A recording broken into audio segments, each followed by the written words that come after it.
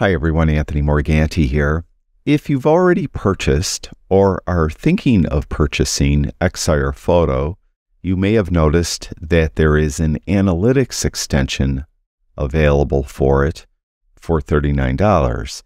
And you may be wondering what that extension is all about and whether or not it's something you would use. Well, in today's video, I'm going to give you an overview of the analytics extension that is available for Excire Foto, and you could decide for yourself whether or not it's worth the $39. Now, as you can see, I have Excire Foto open, and I'm looking at all my images. So I have all the images that I have in Excire Foto active in this view. To get to the analytics extension, just go up to extensions, and it's right here. You can see there's an overview, and then there's the actual analytics. Let's go to the overview first.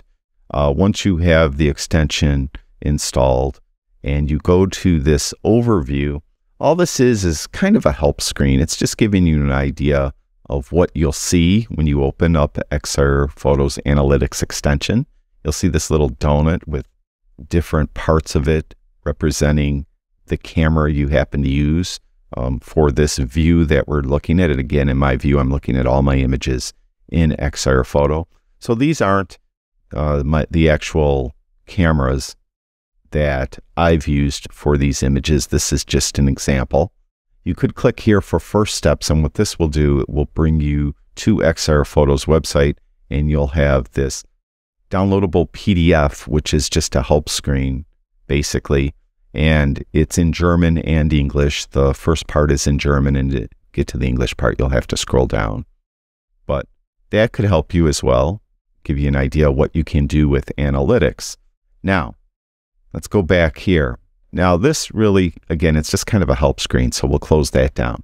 We're going to go back to extensions, and we're going to go to the actual analytics, and we have the option to open our last session or open a new analytics session for the current view. And again, my current view is my entire Excire Foto library. So let's open that. And as you saw on that previous screen, we have this donut that represents the cameras that I used for these images. Now, I could just hover over part of the donut, let's say this part, and I have 704 images in my Excire Foto library that were taken with the Nikon D500. And then I could just go around and look. Here's Sony A7R4, there's an X-T4 by Fuji, there's a Nikon Z7 II, there's a Nikon D850, there's a Nikon ZFC, and so on. So I could go through and get these little chunks in here. Also, you could just hover over the list on the left, and you'll see that it will indicate each of these as I hover over these. Now, if I want to see something specifically, like, for example, let's go in here, and let's see here. There's Nikon Z9. I have 2 photos in this library taken with Nikon Z9. I want to see what those photos are. Just click on it, and then down in the film strip are the 2 photos. And then you could go to the, for any of these, so you could click on any of these to just undo it. Just click on it again. So right now I'm looking at the Fujifilm X-T4 images down here, and just click on it again. Now I'm seeing all images. You could do the same thing over here. Just click over here. There's all the images taken with the Nikon D800E, and just click on it again. And now we're looking at all the images. So whoop-de-doo, we just saw all the images taken with the different cameras that I've owned at one time or another. This is the donut view, as I alluded to. We could go to the chart type and we could see different charts. You want to see a horizontal bar chart? There it is. You want to see a vertical bar chart? There you go. How about a pie chart that's similar to the donut chart? Here's that donut chart. How about a stack? And finally, how about a heat map? So you have a lot of different views you could choose for your chart. Let's stay with that donut. All right. Now, the maximum number of elements. I happen to have 18 different cameras represented here, so I could see less if I wanted to. I could bring this down to 6 or whatever. I'll max it out to all 18.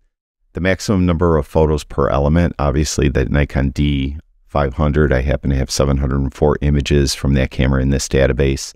That's going to be the max, or I could just see less, so it'll just bring it down. And there's the X-T4s there, so max that out. The minimum number of photos per element, it's down to 1. So if you want to see just cameras that you took over 100 images with. You could change this or something like that. Now, these are the cameras. What if I want to see something else? Let's open this drop down. How about by lens? All right, again, same thing. There's a 200 to 500 Nikon lens. There's a 24 to 70 Nikon lens, I believe. There's a 16 to 55 Fuji lens. There's a Nikon Z 24 to 200, and so on. So I could just go see the lenses. Again, the lenses are listed over here on the left. How about my F number? Okay, f8. That is probably the aperture I use most, particularly for landscape images.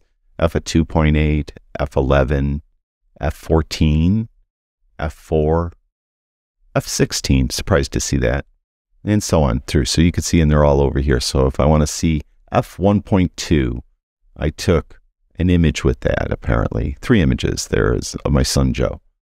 So at f1.2, how about f4? I could click over here. There's some waterfall images. For some reason, I took at f4. How about f16? I almost never shoot at f16.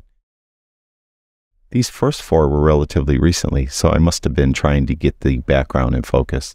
So on and so forth. Different things you could look at. Let's go back over to our drop down. How about, I don't know, ISO?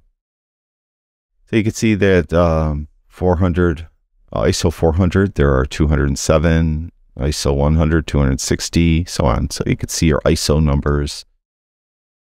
ISO grouped, there you could see. So less than or equal to ISO 16, so on. I don't know, different things you could do if you're into this stuff. Width and height, you could get flag ratings, star ratings, things like that. Right now, let's just go back to camera. So you could search different ways, different things, what lens you use the most, what camera you use the most, and so on. I should say, though, I should mention that my Excire database, I just set it up for demo purposes. It doesn't reflect my actual entire image database. My image database is like 70,000 images, and there's only maybe 1,000 or so in here.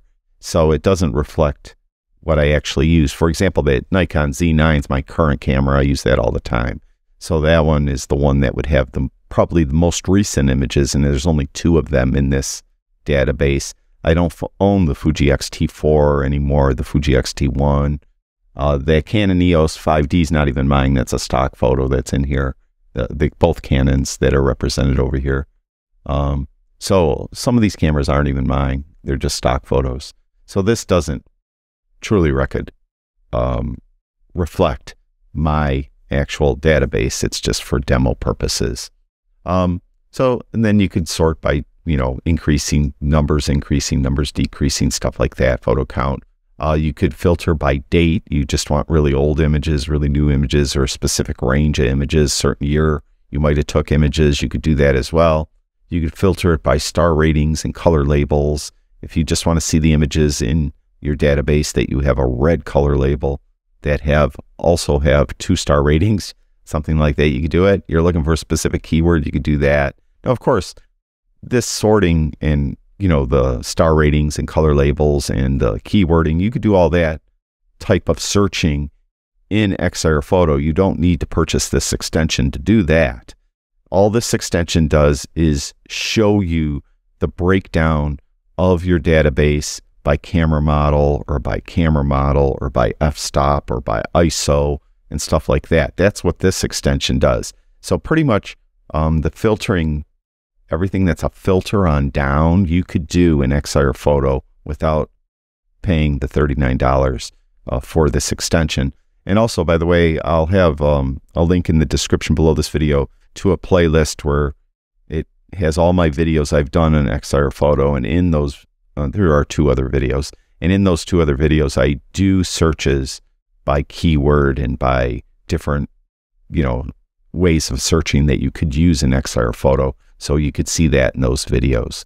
You could filter by metadata. So if you only want to see, let's go with the Nikon D500, I only want to see that, and I only want, they're all at f8. Isn't that funny?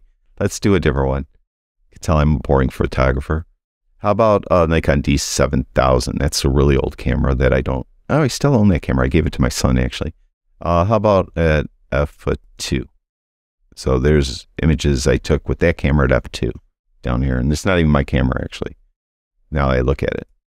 Because you know what? It's cut off, so it's hard to see exactly what we're dealing with here. So let's go back to all. Let's do this over. Let's get something that I actually own. Let's go with this one, whatever that is. That's a Nikon Z model. That's the Nikon ZFC, and that's let's go with f5. Is that 6.3? Sorry. There's 2 images of a cat. So cats are usually willing models when I get a camera, and I'm just charged the battery and I'm using it for the first time. The cats are the willing models. So there, you could do that as well here. So that's pretty cool. And style, let's see. Oh, this is just the way you could have your view. So display a grid, display the legend. The legend's over here on the left. Show values. So you could have that on. So these are always being shown. Otherwise, they'll only show up when you hover over it. So all that is there. You could save your analytics as a PDF. And you could also change the colors of the chart if you want. So you could customize it. If you don't like your Nikon D500 to be this color, change it to a different color. Stuff like that. So that is analytics. When you're done with it, just click close over here and you're out of analytics. And if you go up to extensions, analytics, you could open the last analytics session. If you were doing something there and you weren't done, you could do that very easily there. Close that down. So that's Excire Foto Analytics. Again, it's $39. You could decide for yourself whether it's something you would want or use. Personally, I don't think I'd ever use it. So it's not something that I would probably use, but everyone's different. So don't be dissuaded by me. If you think it's something that you would find useful, by all means, check it out. Thank you, everyone who watches my videos. I really do appreciate it. I'll talk to you guys soon.